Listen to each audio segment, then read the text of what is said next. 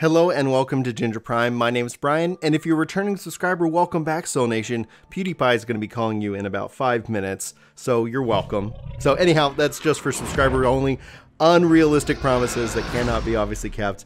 But today, hopefully you enjoyed that. But today we're going to be diving into an easy Primogem farm guide, as well as talking about ARPGs, a couple things that you want to be doing as well. If you guys have any tips, be sure to leave them in the comments below so other players can help find them and make their lives a little bit easier.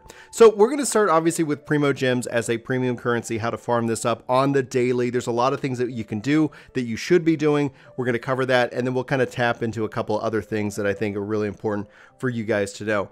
Obviously, let's start with the basics. When you first log into the game, you want to make sure that you always be claiming your free daily Primogems. You can do that easily from your mail. So just be sure, if nothing else, if you don't have time to play, just pop in, get your free daily updates. Also, be sure to check your events page. If you look at Seize the Day, you can be able to get an additional 300 Primogems for just logging in a week. There is a reset timer. We should see new login kind of campaigns going forward. So just kind of pay attention to make sure if you're doing your daily login, you're going to get the Primogems already. So immediately we're looking at quite a substantial amount of Primogems just for logging in each and every day. The total amount of time that you've already invested is pretty low.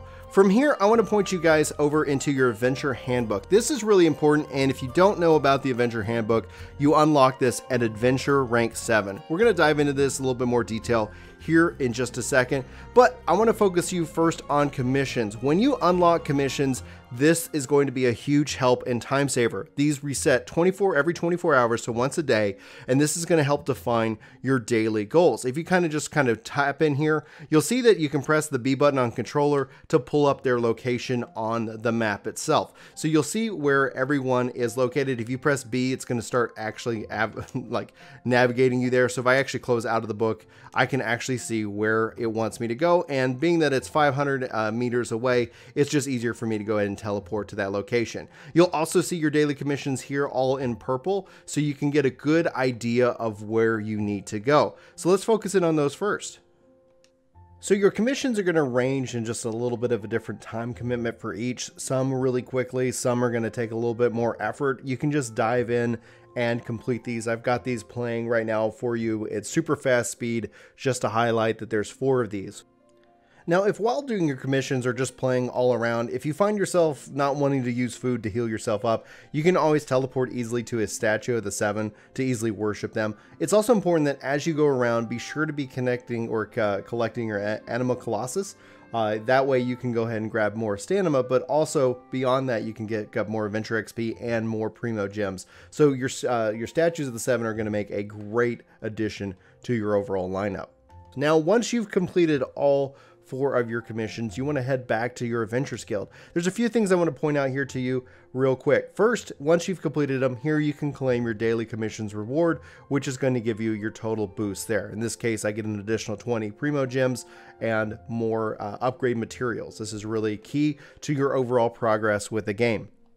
Furthermore, go ahead and check back in, because if you have adventure rank rewards, you might not be claiming these at all. So be sure to go and get these for every time that you adventure rank up. The reason you want to be doing this on the daily outside your Primogem farm is because it's going to reward you with a bunch of EXP, which is going to allow you to increase your adventure rank. Furthermore, as you progress through the game, you're also going to unlock the ability to dispatch your characters on different expeditions. And you could set the time that you want them to be able to kind of spend working. And let me randomly slash my sword at her. I apologize. So be sure to check in with setting your characters on to the different categories. You can set for how long you want them to go out on an adventure. So if I wanted to put a character at 4 hours, I can go ahead and set that. But right now I can only have 2 characters at the max. So they'll go out and they'll farm different items for you, and they'll give you an idea of what you can be farming back. This is something that if you're not especially leveling those characters, this ends up being a big help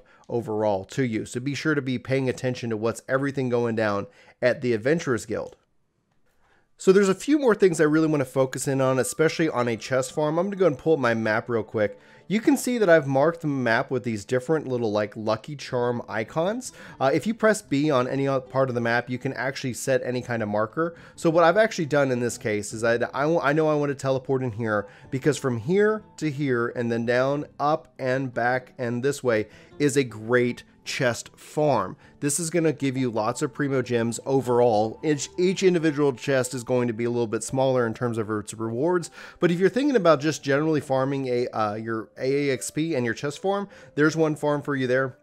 The other one starts down here at the bottom right hand side where you can see my cursor, and you can see that I'm going to go up here, there, and back, and that's a really good chest farm. What you want to try and find is, obviously, as you're farming chests, is you want to look for your ley lines.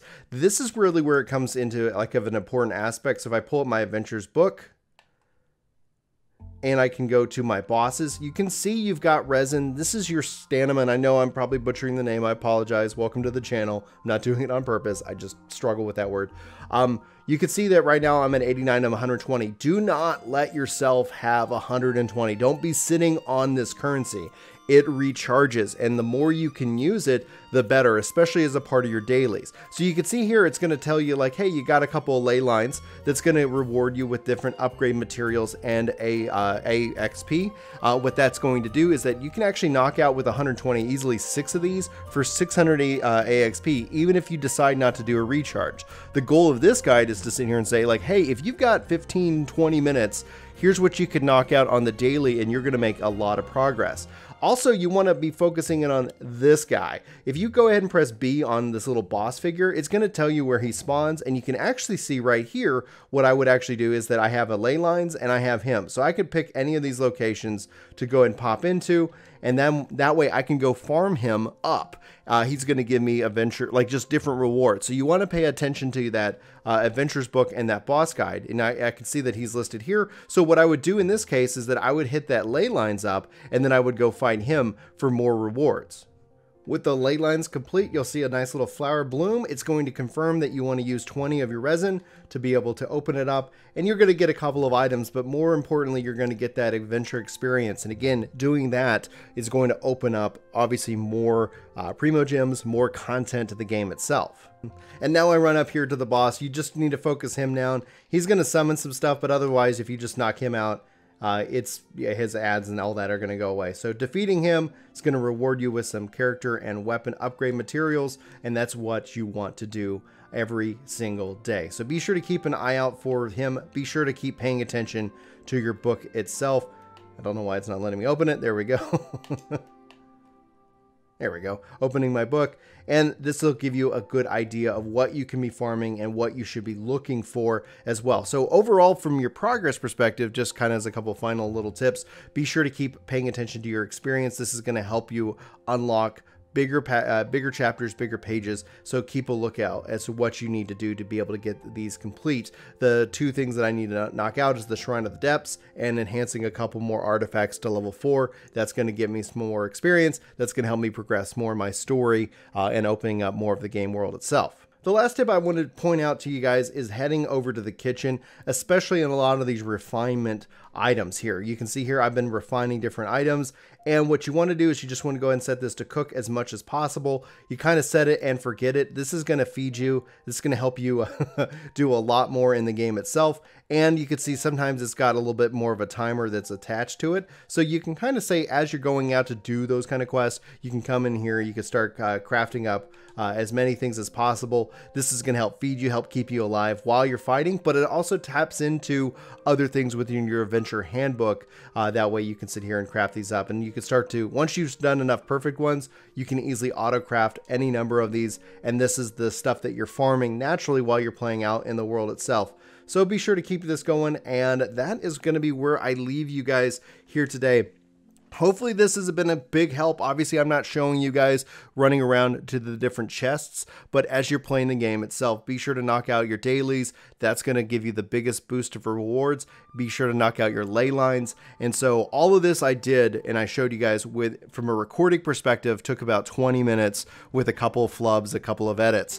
So you condense that down and you're looking at kind of a 15-minute window. Now we'll dive more into different guides, going over the different systems more as we progress through the game. And so if you're new here and you do hit the subscribe button, let me know in the comments below so I can welcome you officially to the Soul Nation. But for Ginger Prime, my name's Brian. Thank you so much for watching. Hopefully you have a fantastic day and I hope to see you in my next video. But until then, take care. This video is sponsored by me, Ginger Prime. Hopefully you'll check out my podcast channel, Ginger Gaming Radio, which we have lots of guests, lots of great conversations, and even more highlights. Links are in the description below. Let me know what you think. Thanks.